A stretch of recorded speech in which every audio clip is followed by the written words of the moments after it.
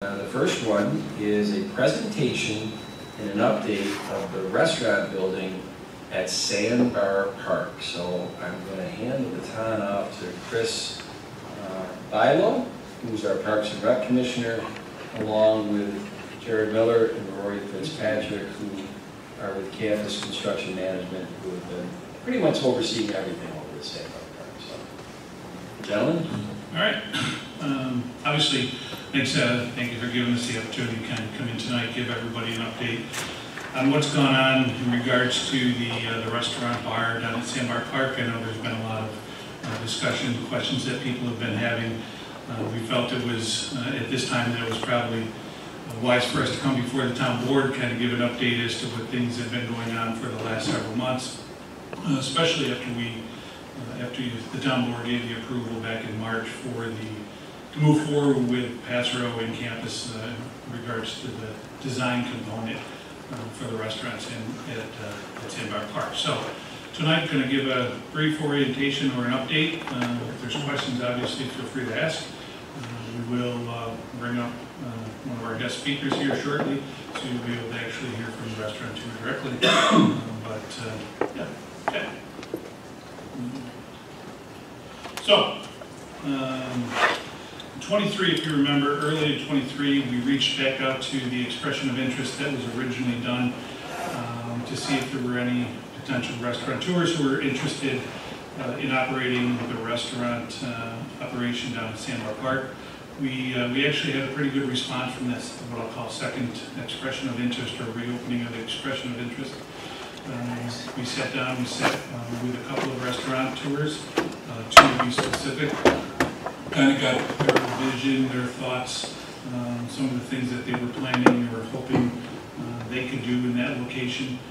We did that for about 3 months. By the time we got into March, one of the restaurateurs had stepped away. It wasn't something that they wanted to proceed with, so we were then dealing with one restaurateur that we felt at that time kind of met everything that the community had expressed from an interest standpoint, and what they wanted to see from a facility down there, and what kind of a service and type of a facility they wanted to have at the location. So we were fortunate that restaurateur worked with us through that process, which at times was a little lengthy and did take some time in discussion and kind of the planning process, but the town has been lucky since about March, April of 23, been able to work solely with the Fantuzzo family brands and their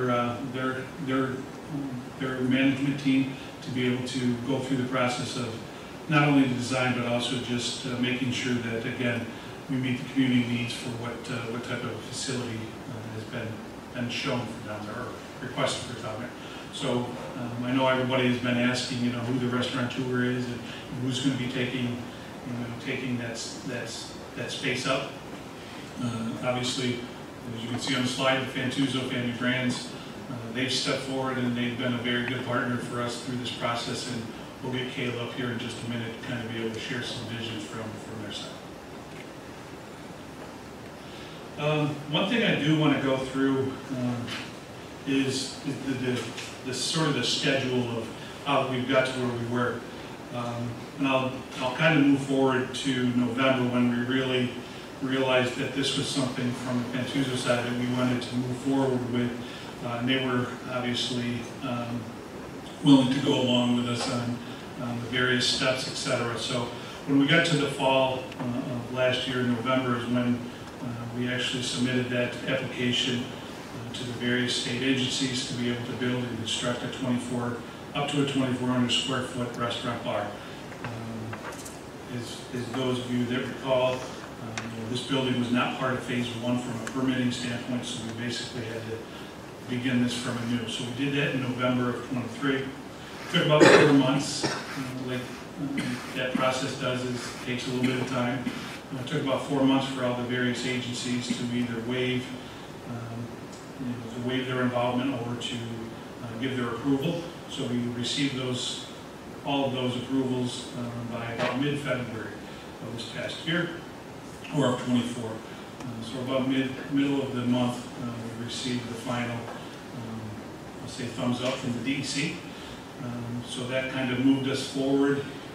Once we got that, we knew we were good to go from up to a 2,400 square foot facility, which for those of you that have been to that park, I've had numerous conversations with people. You know, that location is actually the area that is designated for the restaurant bar, which is where the Bayside used to be. That area is actually slightly larger than 2,400 square feet, as it includes some planting areas and some overspill area. I've had a number of people that didn't think that that space was large enough, but it actually is larger than the pre-existing site, and it is easily to be able to accommodate, again, that 2,400 square foot facility. In March, as Supervisor mentioned, early March, there was a presentation to the town board by Campus and Pass Row. Pass Row from an engineering standpoint, design services, Campus from an overall construction management. They did a presentation. Just made sense for both of those agencies to be involved in this process, as obviously they were very involved in phase 1 of the project down at Sandbar Park.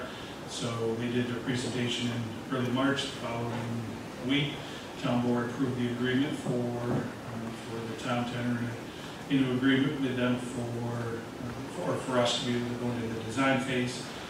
So that was on a Thursday night, and the following Monday, we began discussions from a design phase. Again, that was the town, Pass Row Campus, and Fentuzo management team. So we began that in early April. We began meeting bi-weekly basis to be able to go over design concepts and what we'd like to see down there, et cetera. So we've actually ended up with, I believe it was 4 meetings, with a 5th this coming week, where we've gone over different revisions and plans or thoughts and ideas, which brings us to where we are now at the end of that timeline.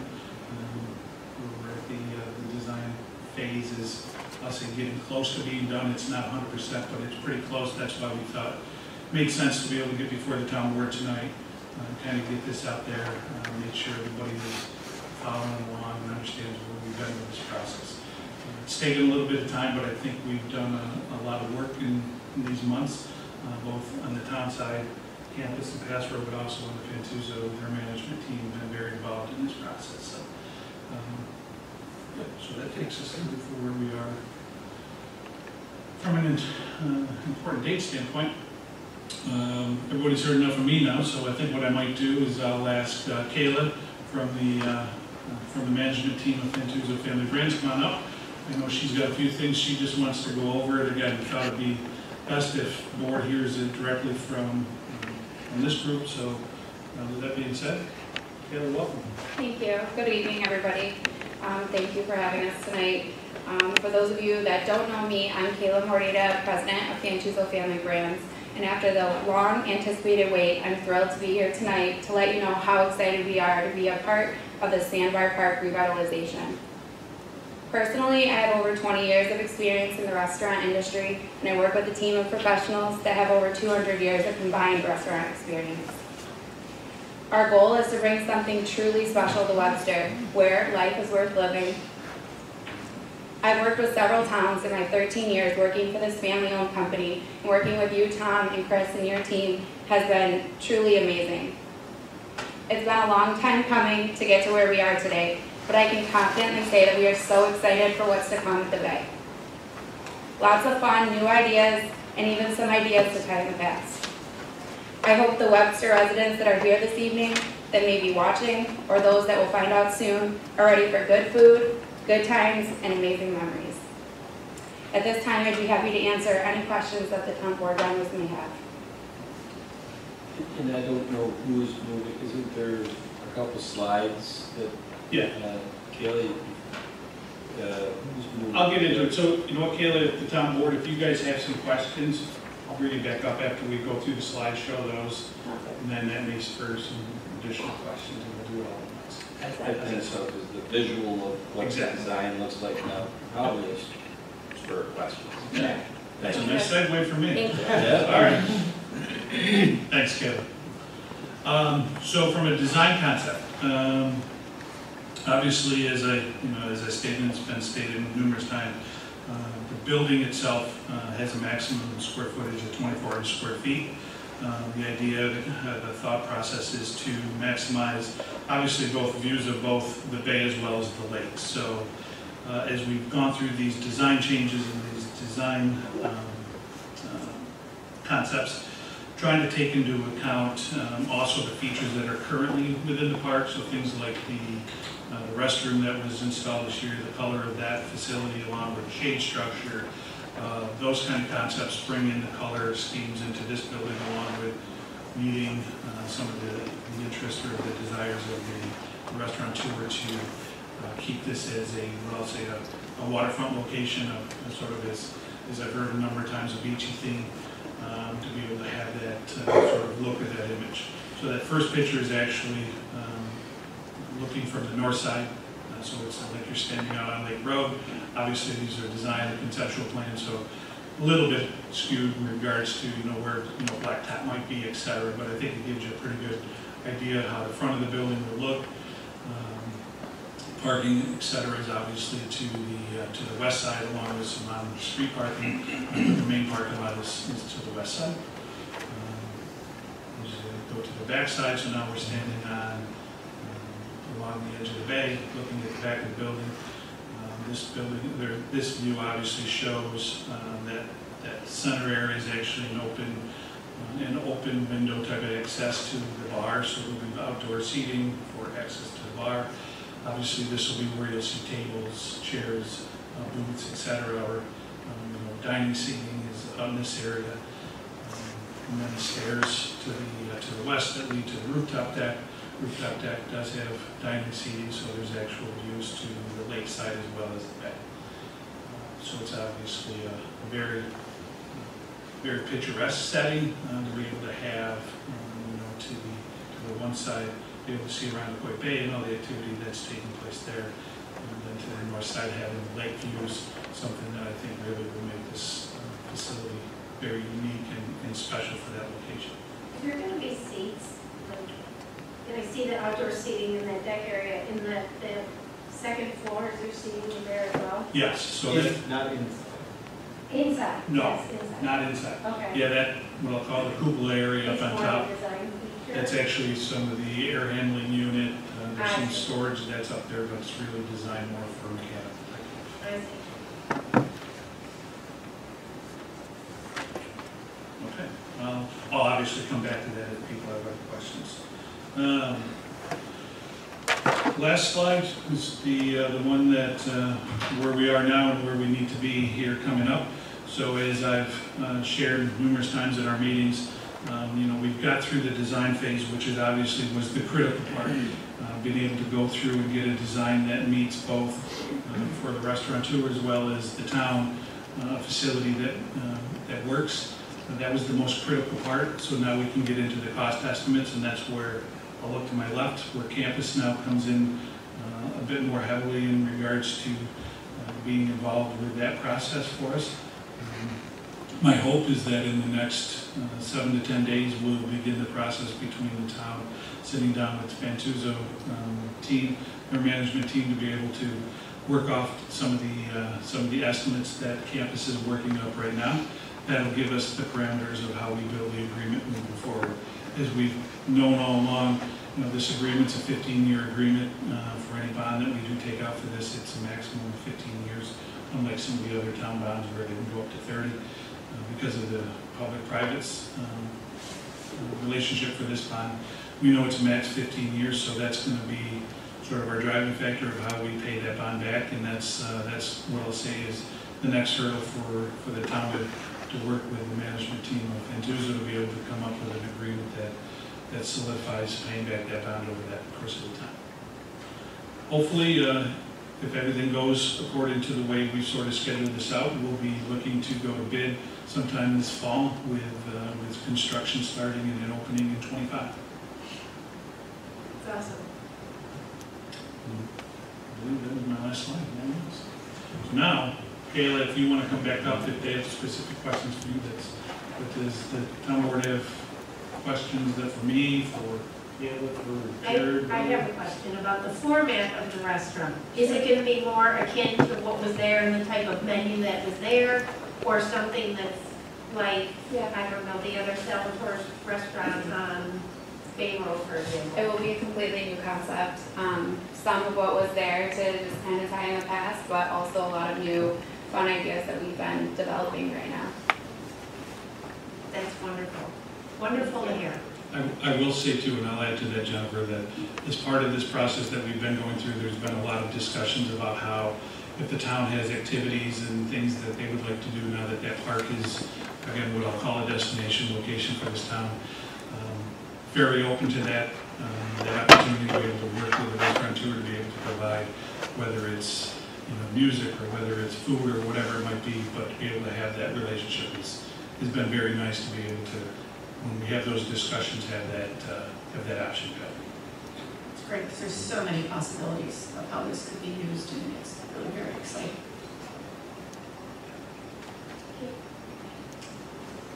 Judy? Congratulations, and also Sam is a long way, thank you for choosing us as well.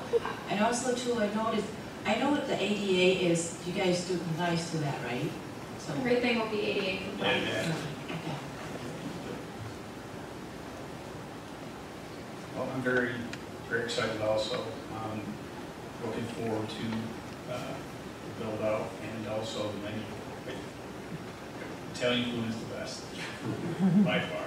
Thank you. And that's coming from an Irishman. So it'll be interesting when the numbers get crunched. I'll be interested in seeing those. Yeah, we've known, and I've shared with the supervisor in a number of meetings that, that this sort of a process that we're going through. I know for some people, they want this to go a little quicker, but obviously we want to make sure we do this correctly and we're doing this the right way. And again, these guys have been fantastic, that they've been, I'll say, very patient with us and willing to work as we go through this, but we knew that this was sort of our next process. And I got to say along those lines, Chris, is that I've been very impressed with the whole team at Fentuso family brands, and I've known some of them for my whole adult life and even my kid life, I guess, having gone to high school with Sam's brother Chuck. So I was always appreciative during this process that you didn't kill the messenger of Chris and myself in town, that private and how things move along in private are very different than how things move along in the government process.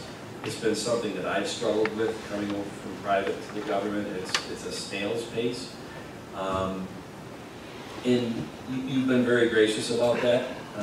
Once we explained it to you, you're like, okay, I guess I understand. And also, the money you've invested. When Chris says the design, what you just saw up on the screen is really a collaboration of Passero's architect division, but the Fentuso family brands architects. They had to work together because obviously, we can't just go off on our own as the town and say, okay, we'll figure out a building and you'll just like it. That doesn't make any sense. So that's a big leap of faith on Fentuso family brands to invest that kind of money when there was no guarantee that we were going to get to an end resolution that we're getting closer to as we sit here today. This is a very big milestone event to that. And Chris, I'm glad you put the timeline out there because the town started investing money in this project really going back to 2022 when campus, Jared, you were at the table as we were doing design and cost estimates of a 2,400 square foot single-story building. So when that didn't work out, some of those concepts and things were able to be brought over to this, even though it is very different because you have the second-story roof. But I mean, the town was spending money back then with campus on trying to move this forward. And so, yeah, no, I'm like I said, this is very exciting, and I've been looking forward to this night. Kayla, did you think you were going to sit up there and get 75 questions? No, you guys scared me slightly, but I'm really excited to be here. I thought it was like probably the lifetime to get here, but we're so excited. We can't wait to meet you guys proud and Yeah. Well, Thank you. thank you very much. I think it's interesting that, because we've all been dinged with questions on when's it going to happen, everybody's just been jonesing for this announcement. And like, as you said, government moves slowly, but people think because they haven't heard anything, that we haven't been doing anything either. So it's important to show that timeline and show the commitment on both sides, where we've been working through the process. And I've always said that the process sometimes is onerous, but in the end, we get a better result. So I'm really pleased that we can finally announce this to people, because I know they've just been so excited and so anxious to hear what's going to be going on. And I know it was already said, is that obviously, you know, I guess it's like a rock band that goes to a concert, and the fans just want them to play their old hits. And my analogy to that is, let's just call it what it is. Sam is an entrepreneur beyond belief. Started his first pizza place, I think, on Wisconsin and Maine, and when you're 18 years old, that's mind-blowing to me. So, you know, he's known as Soccer Sam. He's very involved in soccer and all this. He has pizza places, franchises, that. So it's understandable that people think, oh, it's going to be a pizza parlor. I don't think the community totally understands the entrepreneurial nature of how diversified that business is. And one of the things that's been enjoyable for me working with you the last several months is, you know, Sam, he's like, hey, you know, we're getting into the bar business in certain businesses. He goes, I'm not a bar person, so I hired the talent that's the bar person. And that just permeates throughout your organization, is that he has the foresight to go out and get that kind of expertise that falls outside of making a pizza, let's say. So to me, it was very easy to see that, yeah, this restaurant, and I appreciate, John, you said, oh, I can't wait to go down there and eat Italian. I think you'll be very amazed about how it'll be branded and what type of food they serve down there. I don't think you should just jump to the conclusion. I mean, Sam, I'm pretty certain it's not going to say Salvatore's Pizza on it. I know there's some ideas floating around, some good ones, we'll put it that way. But, I mean, we're very fortunate, because I got to tell you, I mean, this is a homegrown guy and a family business, and not just family, but they're structured where we get this thing built, they've got this for the next 50 years. I don't know if you'll be alive in 50 years, Sam, but you built an organization. It's impressive that how the continuity of it is built and all that. So, thank you. Appreciate that. Thank you. All righty. Well, let's not belabor the point. It's dessert. You guys can leave the kitchen table now, or the dining table. Thank you. Thank you all for being here. Yeah.